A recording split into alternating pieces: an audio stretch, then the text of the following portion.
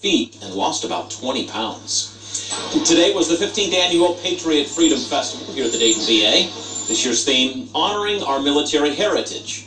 And there was everything from historical military reenactments to tours to a Frisbee golf tournament. The festival continues through tomorrow at 6 p.m. And AAA estimates more than 43 million Americans are traveling over the long holiday weekend. This means extra troopers as well, making sure people are buckled up and following the rules on the road.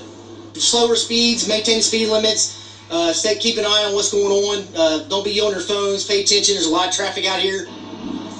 Last year, 18 people died over the holiday weekend here in Ohio. 7 of those were connected to drunk drivers. Let's take you out west, where flash flooding has hit parts of Oklahoma, Kansas, and Missouri.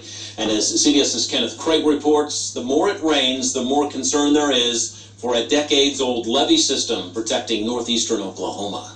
After days of heavy rains and flooding, Oklahoma officials say people who live along the Arkansas River should prepare to evacuate in case there's a levee breach. They have never been tested like they will be over the next 4 or 5 days. Experts predict that the pressure on the levees that protect the area around Tulsa will continue until Wednesday. If you and your family live behind it, the level of risk that you have in staying there is very high. The path of devastation from a week of tornadoes and storms in the central U.S. and southern plains keeps widening. In Laverne, Oklahoma, 2 homes destroyed by a tornado can be seen from above. Residents search through the ruins in a nearby pond. Tornadoes slammed parts of Iowa on Friday. Some express relief it wasn't worse. Just thankful that we weren't out here and that it didn't hit the house or us.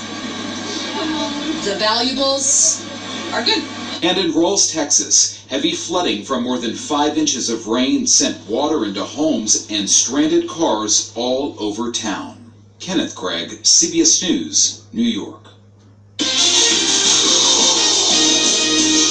Meteorologist Molly Coates joins us. Earlier today, some thunderstorm watches. Quiet now, but you're looking at some concerns moving forward.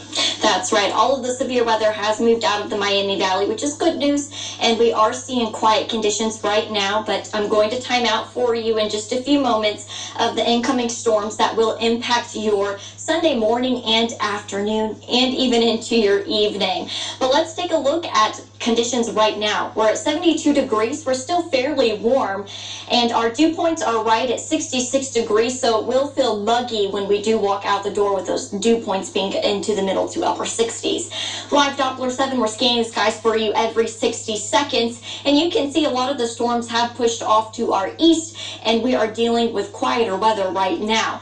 That's soon going to change as our next line of showers and thunderstorms will track towards the Miami Valley, and that will impact your Sunday forecast. Tonight, we're going to get down to 67 degrees. Overall, going to continue to stay fairly warm and muggy.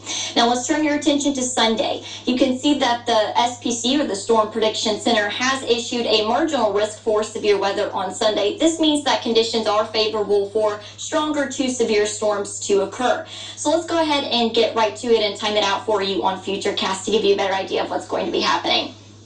This is going to be for the rest of the night. You can see that we are quiet and dry, and then we have that round of showers and storms that will quickly push through right around sunrise, and right around 8 a.m. we will see a little bit quieter conditions, and then you can see more showers and thunderstorms will begin to roll through the area. Right around the late afternoon, temperatures will begin to heat up, and this is when our next round of showers and thunderstorms will push through the Miami Valley. We do have a risk for stronger to severe storms, and by Sunday night, you can see that conditions really quiet down, and just little spotty showers will be into the Miami Valley. And then going into your Monday forecast, we are looking to start the day off dry.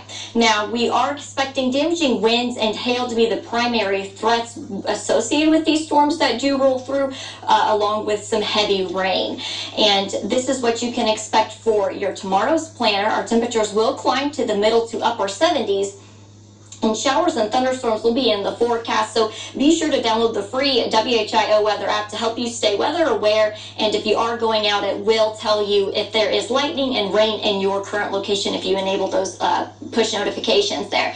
Now, Memorial Day forecast, we have 8 a.m. temperatures into the upper 60s, and then we will see temperatures climb right back up into the 80s. And then scattered showers and thunderstorms will be a part of the forecast once again. We just can't seem to escape the chances for some showers and thunderstorms, can we? But it's that summer-like temperature pattern, which is why we are dealing with these scattered showers and thunderstorms for the forecast.